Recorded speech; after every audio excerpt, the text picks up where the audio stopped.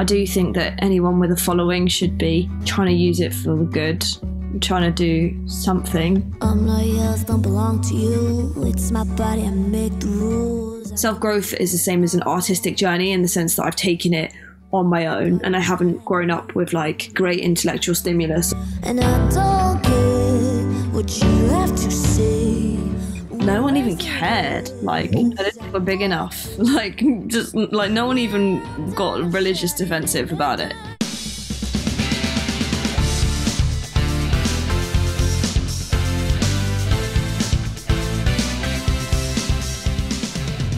Hello. Hi. Hi. Nice head. Thanks very much. This is my gift to myself after the record dropped. Where are you based? My mum's house in Crawley. That's like between London and Brighton. Okay. You have a new album out, single that you released a few months ago. It's called Believer. Was there a lot of discussion because of the content of the video? I'm a believer, baby. To be honest, I was really scared about it. I thought there'd be loads of weird, like, racist arseholes who were highly religious, but no one even cared. Like, I didn't think we're big enough. Like, just like no one even got religious defensive about it. So, cool, I guess. It just means that my boundaries of controversial can be pushed further, or I can explore the themes that I want to explore.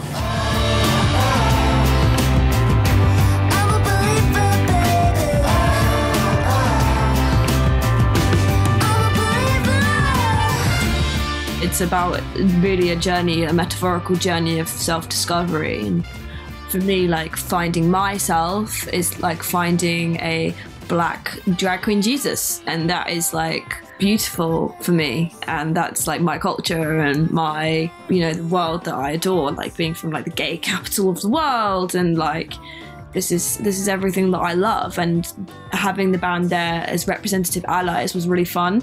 But it's also, I love the idea that they seem violent, and it seems like this kind of thing where they're like being abusive, but really they're delivering me to the thing that I need the most.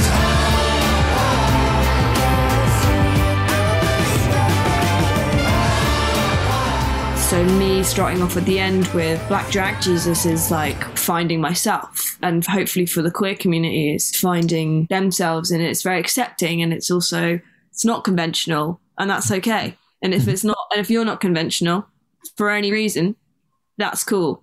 You have a beautiful opportunity there, being a singer of a band who's handing a microphone. It's a huge responsibility as well, which I'm only just starting to get my head around. I do think that anyone with a following should be trying to use it for the good, trying to do something. I'm not saying that everyone should be politicians or anything like that, but I'd love to be able to have bigger conversations, or like have people create conversations for other people to have as well. Disinfectants. It could be the end of the world as you know it. Wildfires around the world. I think we need to get under the desk. Don't wanna go home. You set the place on fire.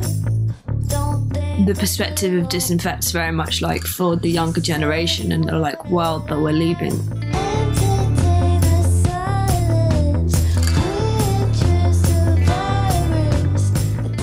I don't want to take such a pessimistic view, but even if I'm not a pessimist, as a realist, I'm like, I wouldn't bring someone into this world. Like, I don't want someone to live through the world probably burning up or melting or whatever weird stuff's going to happen from climate change.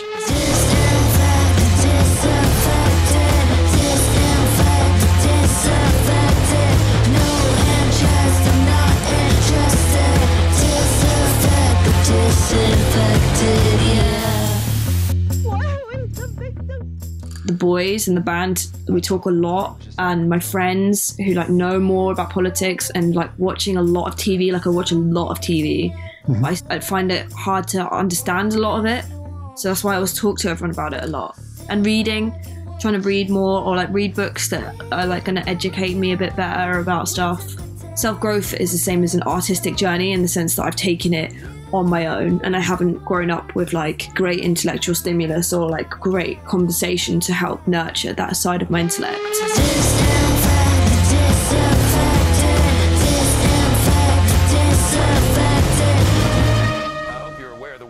Tomorrow. So you need those three guys in the band very much. They are sort of mirroring for all the things that you think about.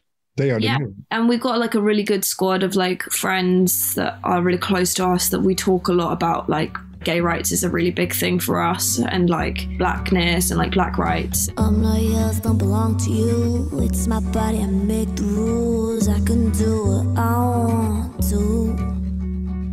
I got a mind, I'm your bull, raising hell since I was born. Cross me once, I'm out that door. And I don't care. We talk a lot, and I just learn a lot from them. Some of them are so smart. I've got like scientist friends, I've got like friends that work in like one of the lead creatives at the Times who I like learn a lot from. Yeah. Like at the moment, like I'm just like asking people to explain stuff to me a bit more so I understand it, you know? We're fired.